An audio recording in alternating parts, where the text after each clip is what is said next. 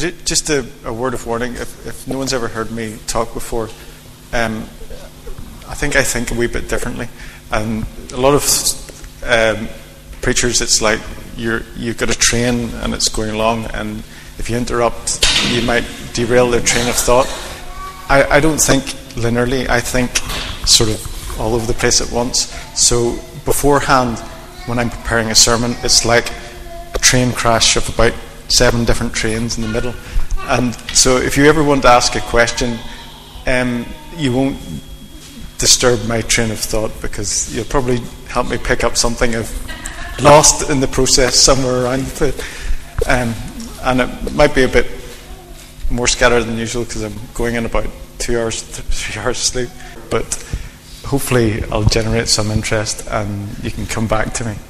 Okay, so this sermon started off as something on creationism and evolution, and the whole how we understand or how we present our faith to people who are aware of scientific interpretations of the world. But then the sermon itself evolved a bit because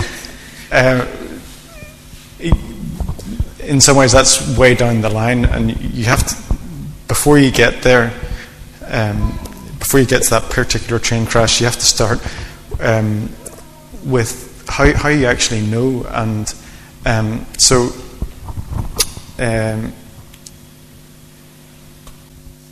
want to start off with this verse, because this is the basis of where I start thinking of this, is that knowledge puffs up, but love builds up. If anyone imagines that he knows something, he does not yet know as he ought to know. But if one loves God, one is known by him. It's that part of the trouble we have as human beings, we're small and we don't know. And in all the conflicts between different interpretations of things, or science v faith, it boils down to what we don't know about it and what we decide we know.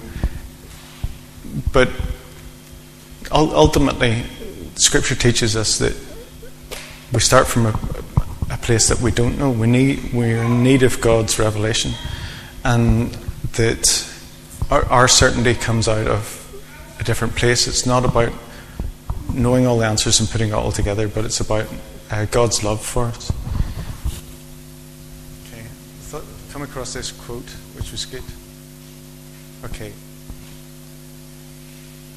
This is from Thomas Aquinas. 2 rules are to be observed, as Augustine teaches. The first is to hold to the truth of Scripture without wavering. The second is that since Holy Scripture can be explained in a multiplicity of senses, one should not adhere to a particular explanation only in such a measure as to be ready to abandon it if proved with certainty to be false, lest Holy Scripture be exposed to the ridicule of unbelievers and obstacles be placed to their believing.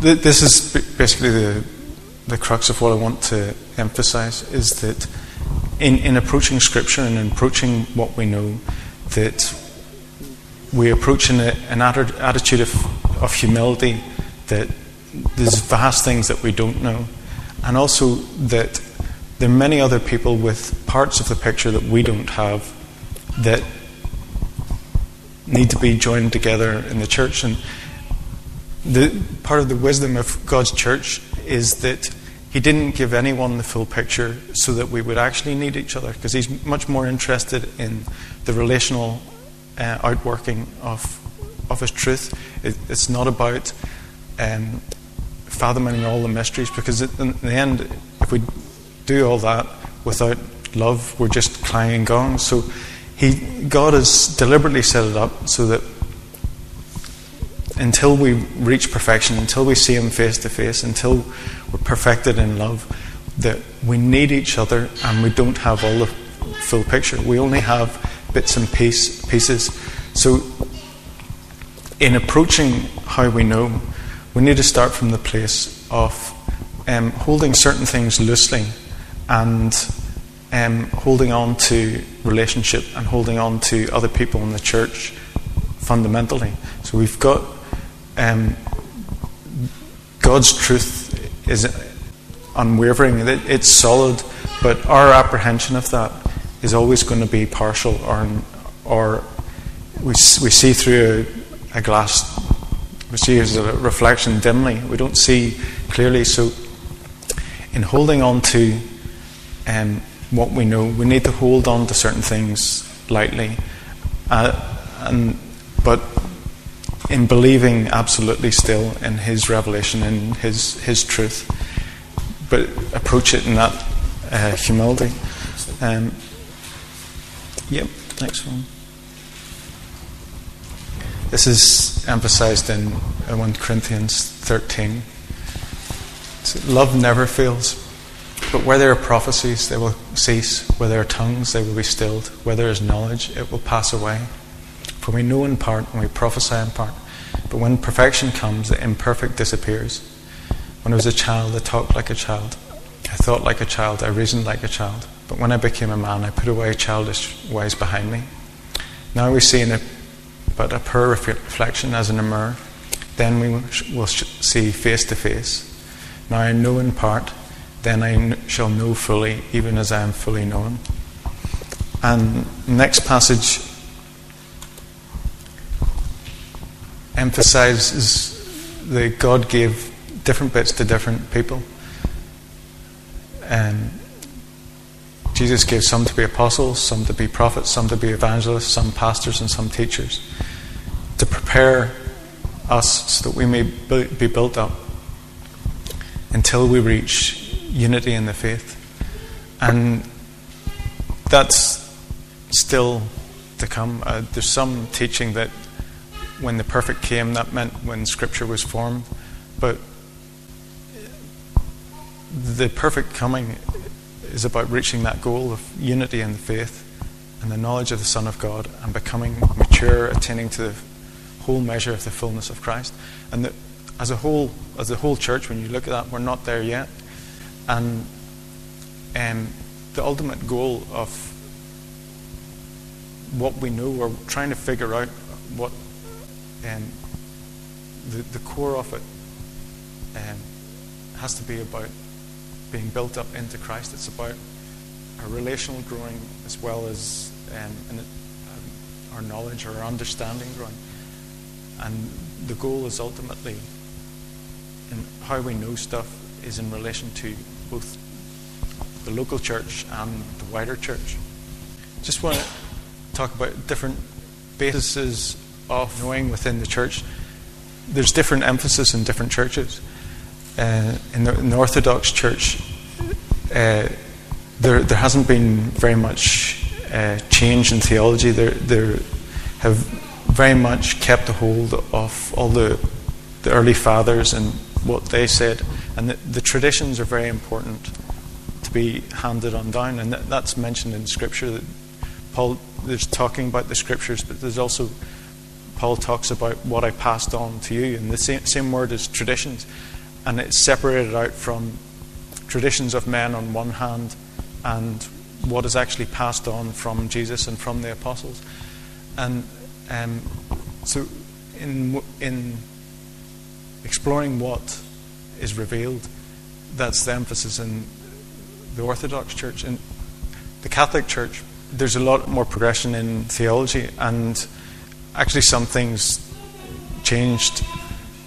Like, for instance, certain doctrines came in, like the infallibility of the Pope, or the assumption of Mary into heaven, that weren't believed by the first Christians.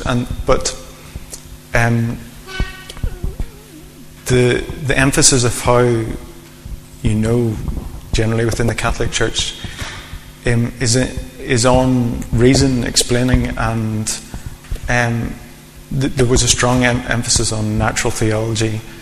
And so you've got natural theology, sort of what can be understood from just thinking and from creation, and also the authority of the church. And both those are emphasized in Scripture as well, that we're to use our reason to work things out, and that the church is given authority, that we were given authority to bind things on heaven or bind things on earth, or loose them on earth, and God does something then in heaven corresponding to that. But it's not it shouldn't be like one or the other. It has to be these things in connection and union together. And then the Protestant churches are, when the Protestant church was created, there's a whole plethora of breaking down and splitting of the church, based on an individual's own interpretation of Scripture. And what? No, it's not that the fundamental basis was wrong. The Scripture, within Scripture, there's an openness for every believer to come and to get something out of it. Part of the problem here with the splits is that one strand of what is partial knowledge is emphasized as absolute. It's made absolute. So if in the Orthodox Church, tradition is seen as defining the boundaries of all of faith, or within the Catholic Church, what the Pope says, or within the Protestant traditions, it's individual interpretations. And the trouble is that the splits aren't caused by people differing. The splits are caused by people not valuing the other parts that they don't have. That it's the lack of love and the lack of humility, that there are different parts that need to be brought together to get the whole. We don't have the whole picture. There's a vast resource of what the early church fathers taught that we're disconnected from, or there's the whole revelation of God won't be made manifest until we see Him face to face. But the parts we get through relationship in the body. That's where His fullest revelation now is, and to hold on to that one thing and make it absolute, both is not the basis that God set for certainty, which is His love, is Jesus' revelation of who He is. Just a couple of examples of particular interpretations. This is building up to how people look at creation, which I'll talk about some other time. But this is an example of a description of Solomon's beautiful bride from Solomon, Song of Songs, chapters 4 and 7. And I found this literalist's interpretation of what that would actually look like.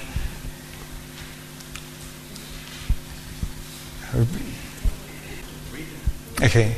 How beautiful you are, my beloved, how beautiful you are. Your eyes are like doves behind your veil.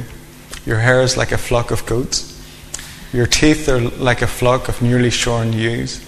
Your lips are like a scarlet thread. Your temples are like a slice of pomegranate. Your neck is like the Tower of David, built with rows of stones, on which are hung 1,000 shields. Your two breasts are like two fawns, twins of a gazelle, which feed among the lilies. Your lips, my bride, drip honey. Honey, I think Pooh Bear there is an artistic license under the tongue. Honey and milk are under your tongue, and the fragrance of your garments is like the fragrance of Lebanon. Your belly is like a heap of wheat. Your nose is like the tower of Lebanon, which faces towards Damascus. So, I mean, that's an obvious example where just the literalist interpretation, individual interpretation of what you read is what it means, just totally breaks down. And in coming to Genesis 1, that same kind of thinking is seen in certain portions of the church, that because we've set up an absolute value of an individual's own interpretation, it's only Scripture, and it's only my interpretation of Scripture, without reference to the historical church, the traditions, or the authority of the local body, and how it balances all those unknown areas with all the other views, and it makes it into a conflict when in reality there is no conflict. It's just about stuff that we don't know, so that we couldn't possibly know, and we won't know fully until we see face to face with God.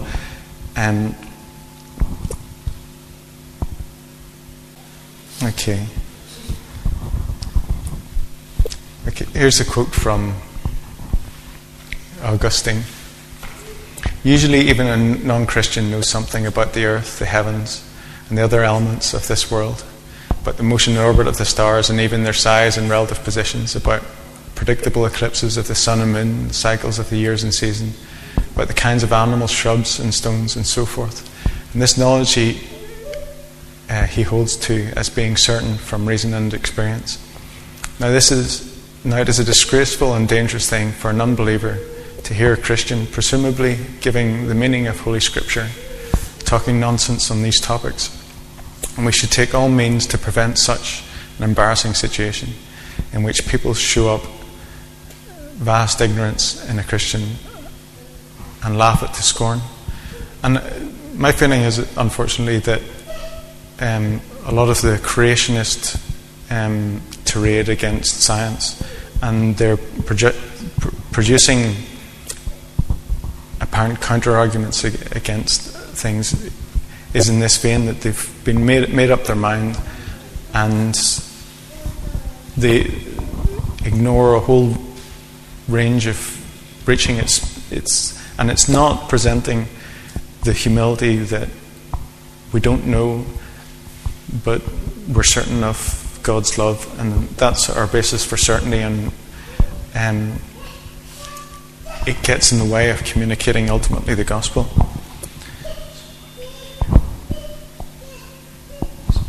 So you know.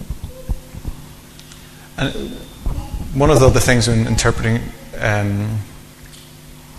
the Bible is that concepts and meanings of words change through time, so that many thousands of years ago, many people believed the earth was flat, for instance, and later on that was a complete map of the world in about 1400, where Africa connects onto Antarctica, and there's no Australia and no Americas. So that's what world meant in that time. And for us now it's more like that. And then only within the last 50 years we've been getting images of Earth from space. So there's part of our trouble in interpreting Scripture as well, and trying to relate it to what science is saying, is that the very concepts themselves, as revealed to those people in those times, we can't project back our modern day understanding on those words and expect them to hold up, because it's just not going to be accurate. On the other side, you've got science, the problem with science being to study all this and actually miss the point and miss the wonder, miss the revelation of purpose that has us here as such an absolutely mind-blowing thing, to study that and miss the whole reason it's to miss the message that the heavens are declaring is crazy. And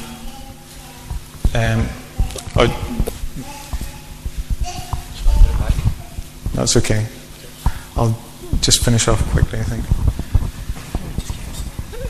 I know. Okay, so I want to finish with a couple of verses about where certainty does come from. This is what the Lord says: "Let not the wise man boast of his wisdom, the strong man boast of his strength, the rich man boast of his riches, but let him who boast about this, that he understands and knows me, that I am the Lord, who exercises kindness, justice, and righteousness on the earth. For in these I delight, declares the Lord." And one from 1 John. "Dear friends, let us love one another, for love comes from God. Everyone who loves has been born of God and knows God. Whoever does not love does not know God, because God is love."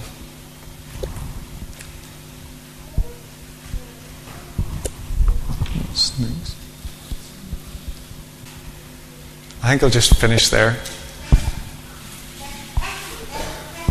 So I just want to emphasize that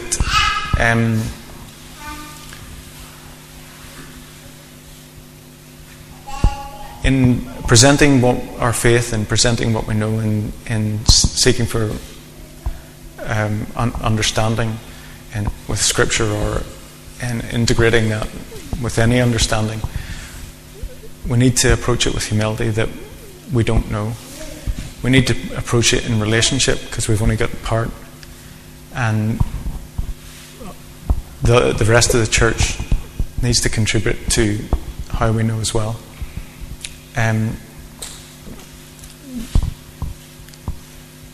Just for instance, all of truth can't be contained in one way of seeing things, like maths or science or music or art. It's to hold on to our own perspective in exclusion to others. It's just reduces the richness of what God gives us. And finally, that we can be certain about who God is and the revelation of who He is to us in the community through His love for us, and His love for us being expressed in His body. Okay. Let's get some coffee, and if anyone wants to come back, that'd be cool.